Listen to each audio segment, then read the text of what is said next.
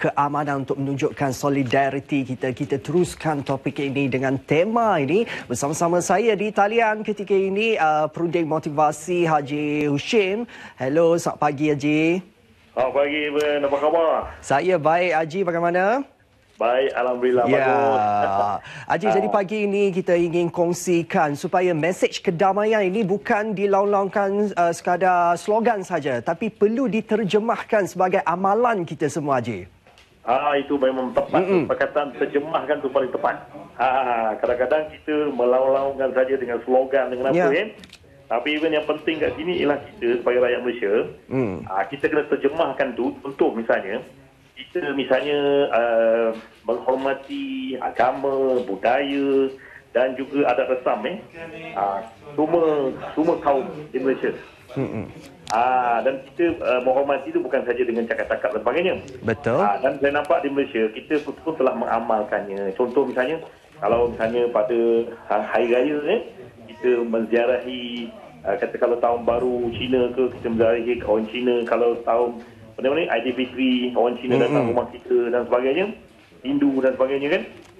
Jadi itu semua kita nampak diterjemahkan. Satu lagi saya tengok juga, misalnya kita kalau hidup berjiran kau benda, semangat kita kata tolong-menolong tu. Betul. Saya pun duduk di Kelang, biasanya kita sebagai kaum ni, jadi kita biasanya akan menziarahi jiran-jiran kita dan sebagainya, dan kalau ada kesusahan ke apa, kita bantu tanpa mengira kaum kat situ. Dan satu lagi yang penting juga terjemahkan tu ialah melalui, kita kata sebab sekarang ni masalah banyak juga, iaitu kadang-kadang pendapat yang berbeza berbeza, tapi perbezaan pendapat tu kalau boleh kita jangan pergi kepada sentimen kebencian lah. Betul. Kita lebih kepada merasionalkan benda tu.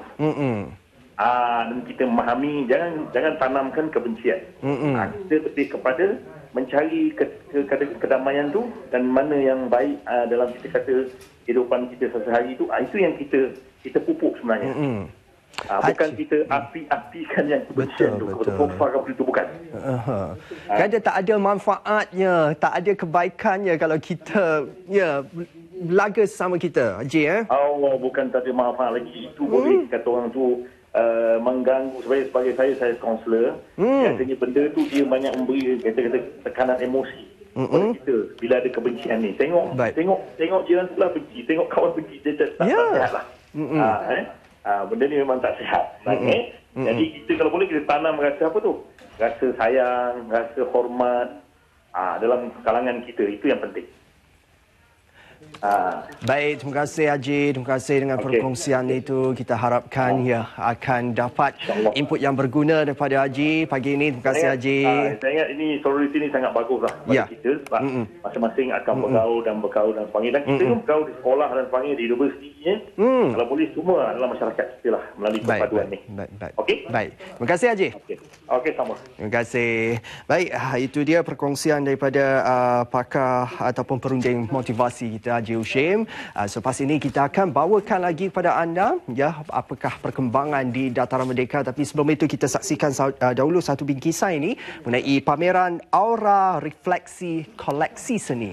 Nak tahu apa yang menarik? Saksikan bersama.